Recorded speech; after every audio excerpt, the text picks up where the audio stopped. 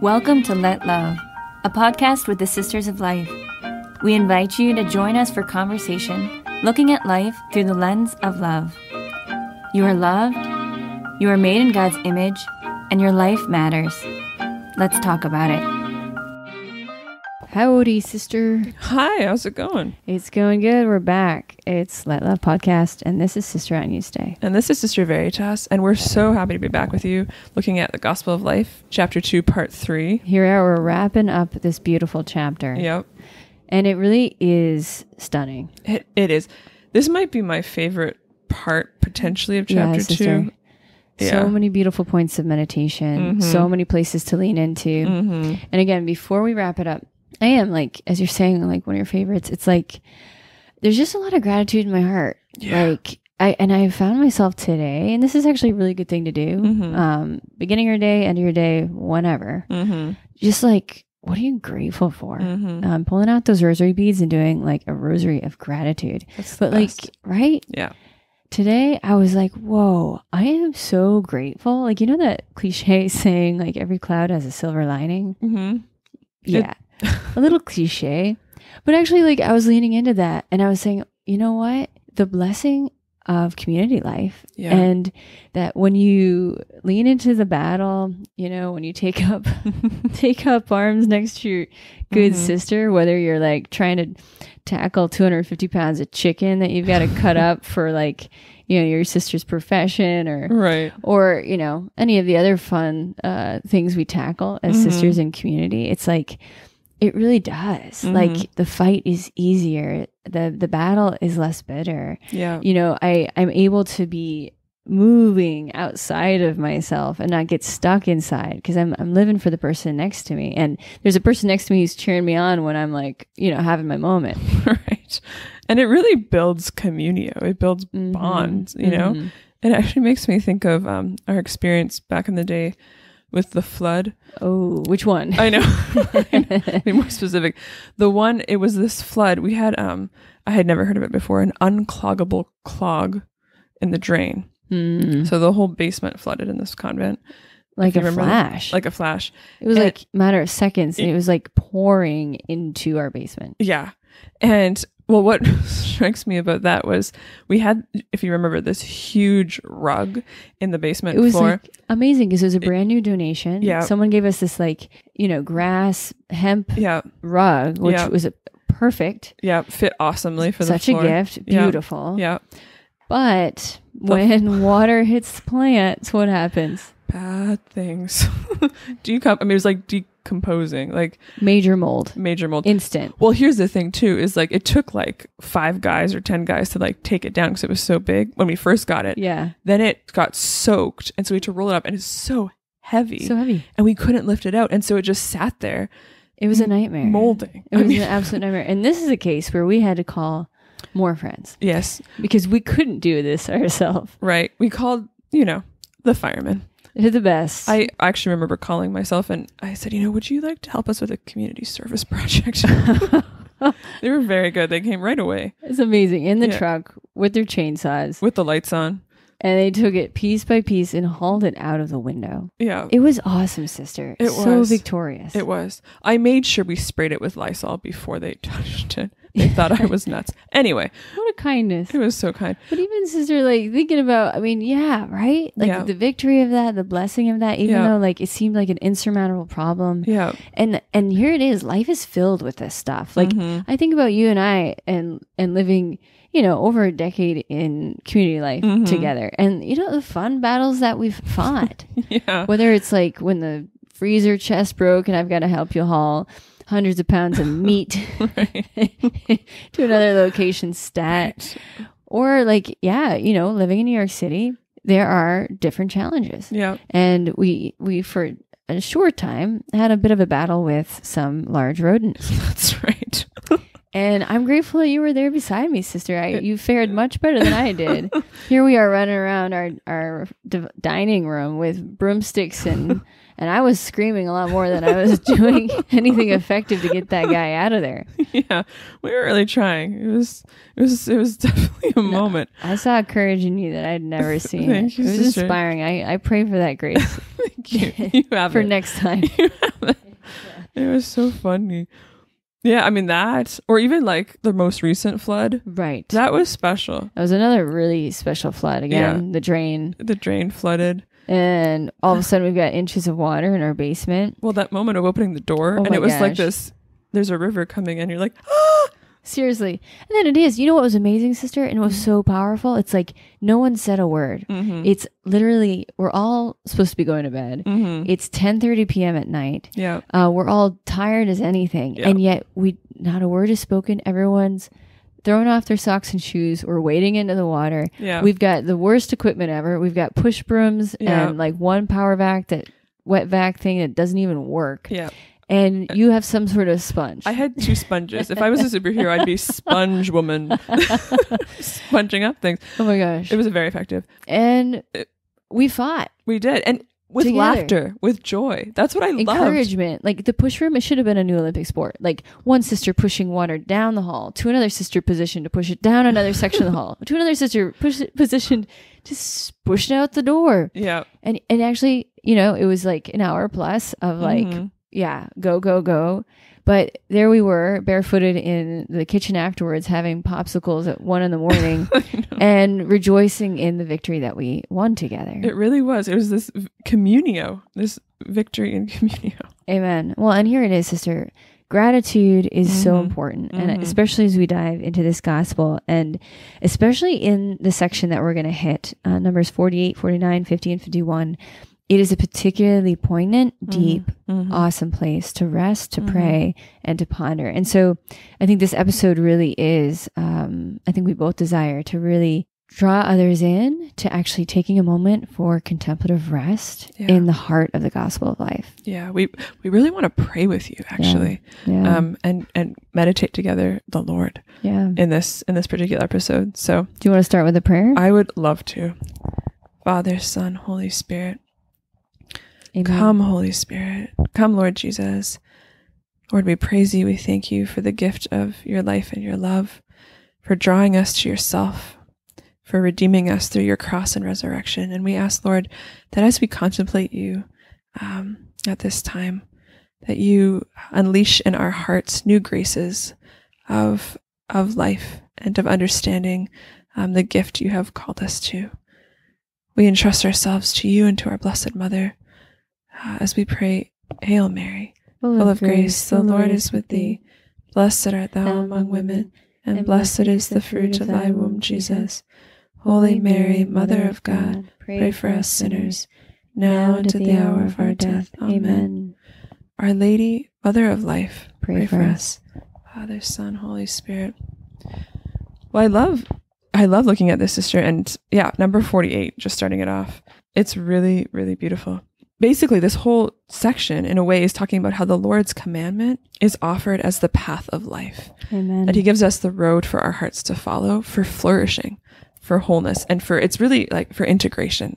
Amen, sister. Well, it is. It's like this reality, we have this command that we find in the Old Testament, but it draws us into this deep call to be for something. In a sense, life is indelibly marked with a truth of its own. And this is true. When you step back and when you rest in it, you realize this. And that we don't want to turn away from the challenge of this truth, of this good, of this beautiful gift of life, and God's commands to reverence it. And that actually serving a culture of life is so much more about building, creating, fostering, flourishing the good.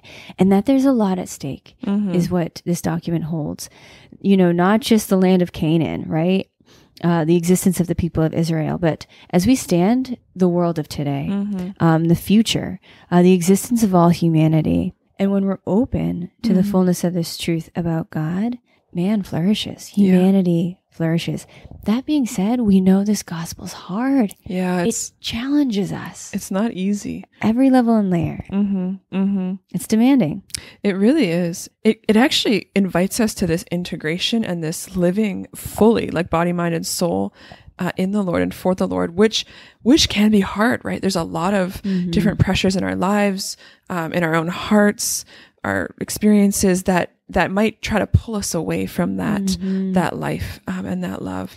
And it's like, but we need it. Like, we can't live detached from our ultimate source, who is God. We need that deep connection, that integration. It's like, why does he use the analogy of the vine and the branches? Because it's just deeply true. There it is. We need his life flowing through us. Well, and there it is, sister. You're kind of pushing into that. Yes, this is a challenging, demanding gospel, the gospel of life. And yet, as we lean into it, God has given us a promise, and that is himself, that he will give us a new heart in which there's a hope. There is this awareness of this principle of life that God has inscribed, and that we are able to appreciate and achieve the deepest and most authentic meaning of life. That of being a gift, which is fully realized in the giving of self, basically in imitating Jesus Christ himself. Isn't that awesome, sister? So vine and the branches, we have to look to and rest in the source of life and allow our hearts to be transformed by Jesus. It's so true. I mean, that's the answer. He is the answer to everything, every cry of our hearts. There it is. And as it speaks about in 49, which I've always been struck by this passage, but where Jeremiah says, "My people have committed 2 evils. They have forsaken me, the fountain of living waters, and hewed out cisterns for themselves, broken cisterns that can hold no water." And when I read this, I actually I feel the Lord's ache and yearning for us to be filled, right? What he's so concerned for us that we have drink to quench our thirst. And it's like his heart aches that we have, what actually is going to fill us and feed our hearts. And as you're saying, it's like that new heart the Lord promises us is realized in Christ. Amen. And in giving ourselves to him and to others as he does, in his image. And it's really powerful. And you see this in the lives of people in our lives. I'm thinking of all our amazing coworkers and friends. Oh my gosh. Amazing. My heroes.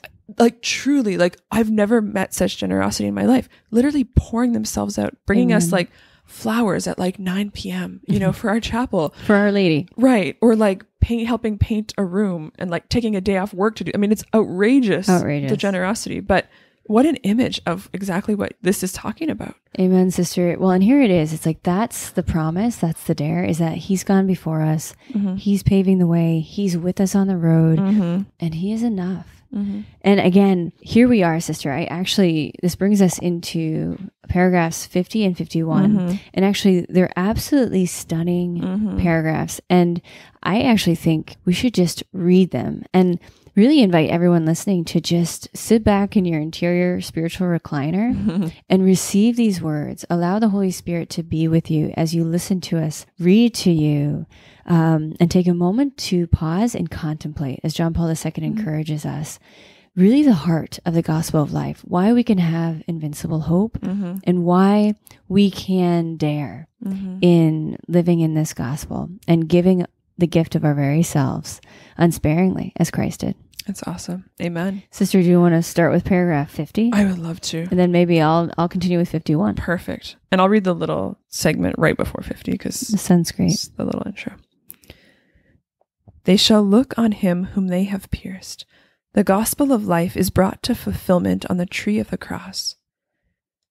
At the end of this chapter, in which we have reflected on the Christian message about life, I would like to pause with each one of you to contemplate the one who was pierced and who draws all people to himself. Looking at the spectacle of the cross, we shall discover in this glorious tree the fulfillment and the complete revelation of the whole gospel of life. In the early afternoon of Good Friday, there was darkness over the whole land, while the sun's light failed, and the curtain of the temple was torn in two. This is the symbol of a great cosmic disturbance and a massive conflict between the forces of good and the forces of evil, between life and death. Today, we too find ourselves in the midst of a dramatic conflict between the culture of death and the culture of life. But the glory of the cross is not overcome by this darkness. Rather, it shines forth ever more radiantly and brightly, and is revealed as the center, meaning, and goal of all history and of every human life.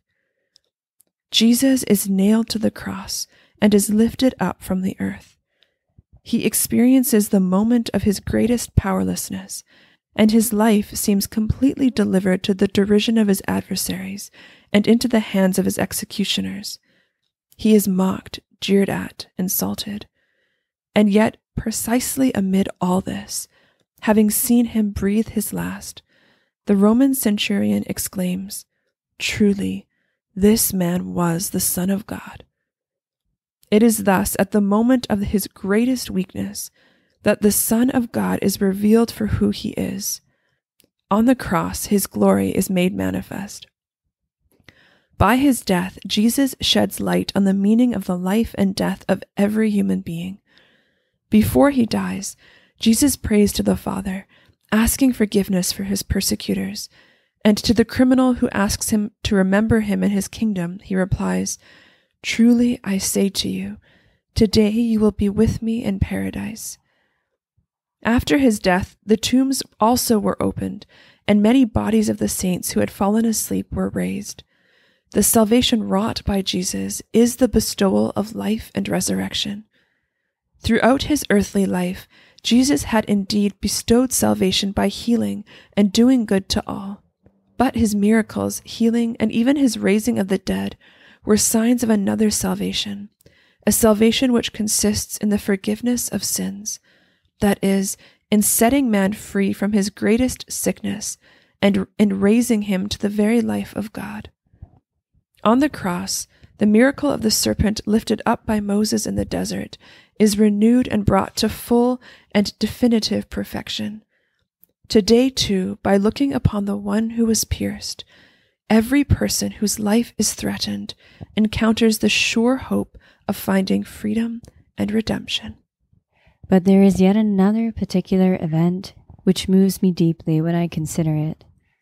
When Jesus had received the vinegar, he said, "It is finished," and he bowed his head and gave up his spirit. Afterwards the Roman soldier pierced his side with a spear, and at once there came out blood and water. Everything has now reached its complete fulfillment. The giving up of the Spirit describes Jesus' death, a death like that of every other human being. But it also seems to allude to the gift of the Spirit, by which Jesus ransoms us from death and opens before us a new life. It is the very life of God which is now shared with man. It is the life which through the sacraments of the Church, symbolized by the blood and water flowing from Christ's side, is continually given to God's children, making them the people of the new covenant. From the cross, the source of life, the people of life is born and increases. The contemplation of the cross thus brings us to the very heart of all that has taken place. Jesus, who upon entering into the world said, "I have come, O God, to do your will," made himself obedient to the Father in everything, and having loved his own, who were in the world, he loved them to the end, giving himself completely for them. He who had come not to be served but to serve, and to give his life as a ransom for many, attains on the cross the heights of love. Greater love has no man than this, that a man lay down his life for his friends. And he died for us while we were yet sinners. In this way, Jesus proclaims that life finds its center, its meaning, and its fulfillment when it is given up. At this point, our meditation becomes praise and thanksgiving, and at the same time urges us to imitate Christ and follow in his footsteps. We too are called to give our lives for our brothers and sisters, and thus to realize in the fullness of truth the meaning and destiny of our existence. We shall be able to do this because you, O Lord, have given us the example and have bestowed on us the power of your Spirit. We shall be able to do this if every day, with you and like you, we are obedient to the Father and do his will. Grant, therefore, that we may listen with open and generous hearts to every word which proceeds from the mouth of God. Thus we shall learn not only to obey the commandment not to kill human life, but also to revere life, to love it, and to foster it. Amen. Amen. Wow. Really beautiful paragraphs. Really a prayer. I mean, as I was reading, as you were reading, you can feel it like wash over you. And it's like, you feel his presence in it, actually. Yes. It's so profound, and it speaks so deeply into, the cry of each of our hearts for an answer and for infinite love. And that the answer has been given in Jesus Christ. And that's why, sister, we live in invincible hope. And I love that. Like, hope flows from this passage. And it seems strange that it does, because we're reading a passage about a God who has died, a God who was seemingly a failure, a God who was there powerless. And it was right there, precisely there, that he won for us this incredible victory. And in a sense, this is where the gospel of life is brought to fulfillment, as you were saying, on the tree of the cross. And that in this tree, we find the complete revelation of the whole gospel of life. It's so powerful to think about this. And I think too, sister, it's like we can read about it and we can ponder it and we can pray, but it's also thinking about, how have I experienced this reality in my life? Those experiences where you're like, wow, why was there beauty in that pain? Why was there new life as I passed through that suffering? Why was that breakdown in relationship actually a breakthrough into the new that we both needed to embrace? This is where we can find an answer. It's because Jesus is with us. Jesus is in it, that we can go to the cross. And as this says, oh my gosh, there's this life pouring out from the pierced side of Jesus Christ that I can receive and let go to work in my life. And it's like this great paradox, that the Lord, it talks about from the cross, the source of life, the people of life is born and increases, right? And the church talks about this, how we are, in a way, the church is born from the side of Christ. I was really struck. Someone was sharing recently how she works in labor and delivery, and the woman, anyone who goes for a C-section is laid cruciform, right? And the child is taken from her side, essentially. But in a way, it's like, this is an image of Christ on the cross, right? Giving us life, making sense of our suffering, that we can, come to him. And it's an amazing thing, actually. And I was thinking in my own life, and there's many, we all experience different sufferings, mental, physical, spiritual, emotional, different layers, but actually, leaning into it to find his presence there. And in a way, like he's present almost in a unique way, as he uniquely was present on the cross.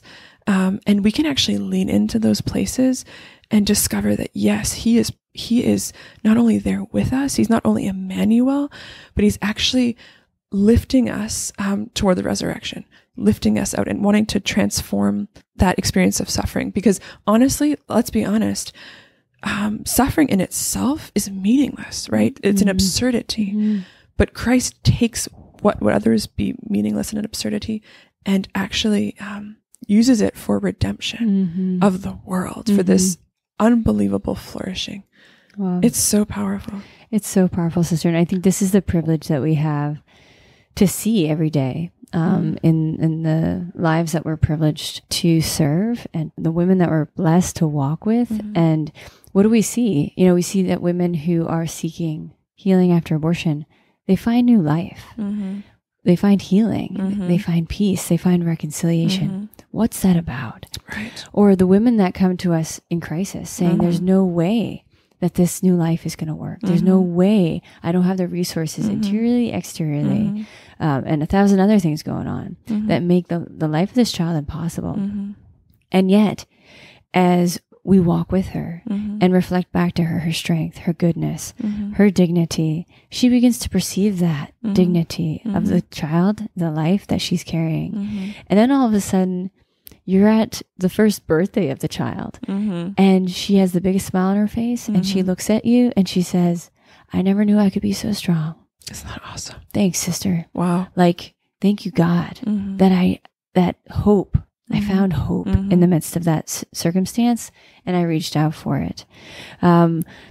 The young people that we're blessed to walk with, who there's a lot, it's just tough, man. Life is so confusing. There's a lot of question marks. There's a lot of confusion. Yeah. And as they go and dare to look at the face of the Father, looking back at them, and they dare to move past the fears, the terrible fears that are plaguing so many minds and hearts today, and saying, no, I actually don't have to live like that. Yeah. I can live in the promise of the resurrection. I can live in the gaze of the Father and know that I'm going to find someone with me. Yeah. And I'm going to find love. Yeah. That infinite love that I'm thirsting for. And we see that all the time. Yeah. They come into themselves. Yeah. I could talk about my own life, right? I remember being in high school and like my whole life was sports. My whole identity was wrapped around my mile time, right? Right. and praise be to God, the Lord threw me the cross. And I remember it was the first time when it was like, I was really challenged to live my faith, to dare in my faith, to say, okay, Lord, what do you want to do here?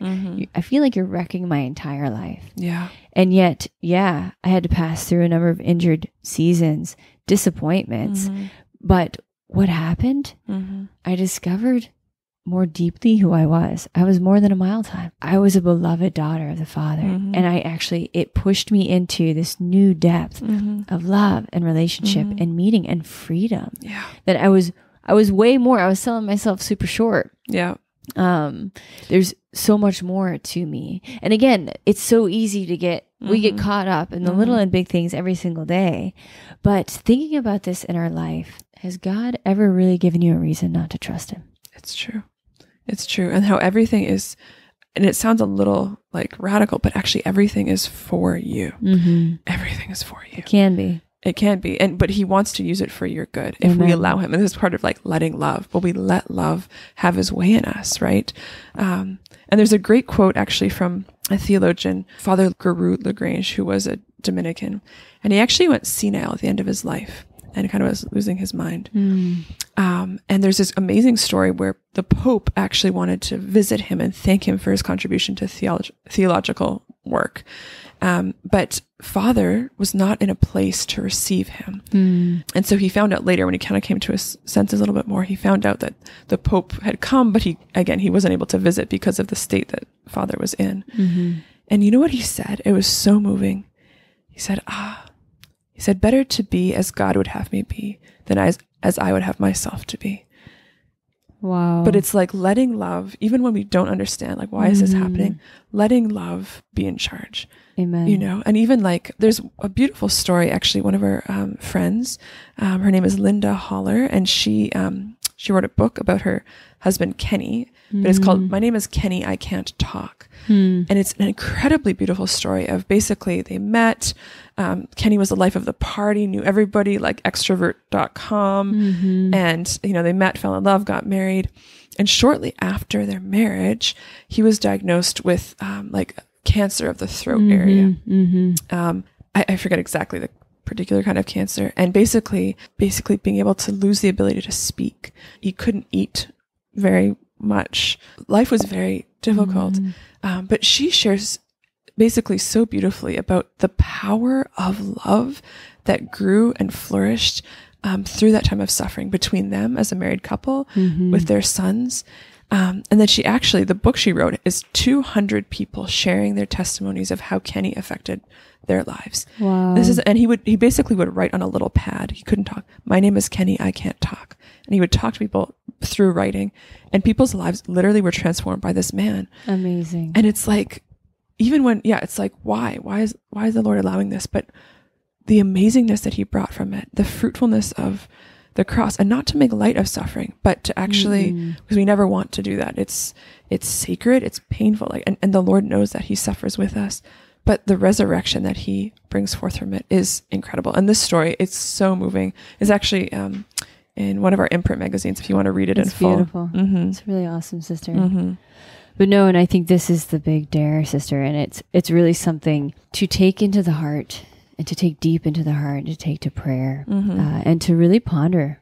And I would say before we go, that would be my challenge, is to sit down with the Holy Spirit and walk through your life with him. And particularly noting the crosses, noting the sufferings, and asking for the grace to see how God was present to you there, see how God was loving you there, to see what God did in and through those crosses. And because what it can do is it strengthens our faith. And what we realize is like even, the diminishments of suffering and all the shades and colors that it can come. Oftentimes the Lord is trying to give us something more, and that he's not diminishing us. Actually, he's opening us up to receive more of him, more of his life, to be conformed deeper into his own image, so that we can love and give of ourselves just like him. Right. That's what he does. That's what he does. And it's amazing. It's amazing. Like it's amazing. He'll share his life with you. It's amazing. And he wants to give it to you forever. Like you think of the good thief on the cross, his whole life. I mean, he was a criminal, whatever got him on the cross, whatever things he did, but he was like the first canonized saint. I mean, Amen. The Lord wants to give us everything. Amen, sister. Yeah. Today, tomorrow, and forever. Amen. Before we go, sister, what do you have? I would just encourage you to be with Mary at the foot of the cross, and maybe just pray the sorrowful mysteries of the Rosary. Beautiful. And just stand with Mary and look at Jesus and look at him looking at you, loving you. Because that's really what it's about. Amen, sister. Yeah. Wow. Praise be to God. So that's my challenge. Should we close with a prayer? Sounds great, sister. In the name of the Father, and the Son, and the Holy Spirit. Amen. Father, we thank you and we praise you. Jesus, you are the Lord of life. We ask for every grace of courage to seek that, to open our hearts to that, precisely in the places where we experience the cross, suffering, darkness, difficulty, trial the most. We ask for every grace to lean in with full faith and confidence in you and in the power of your resurrection. We entrust to you our hearts. We turn over to you all the burdens that we carry. And we ask you simply to come, Jesus, and transform us. Transform us in and through your love. Transform us into yourself. And we thank you ahead of time, Father, as we say, glory be to the Father, to the Son, and to the Holy Spirit, as it was in the beginning, is now, and will be forever. Amen. God bless all of you. We're praying for you. See you next time. See you next time. This was Let Love Podcast with the Sisters of Life, a religious community of women consecrated for the protection of the sacredness of human life. Be assured of our prayers and learn more at sistersoflife.org.